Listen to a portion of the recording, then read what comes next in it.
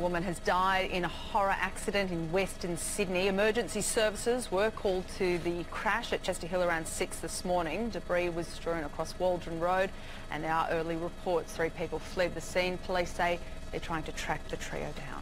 New surveillance video has captured one of the men believed to have left a woman for dead after a Western Sydney car crash. 3 men fled after the vehicle slammed into a power pole at Chester Hill early yesterday.